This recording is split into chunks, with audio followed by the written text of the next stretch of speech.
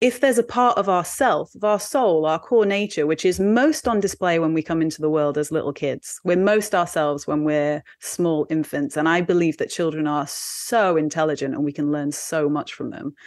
I think Yeah. there's far too much, infantilizing that goes on.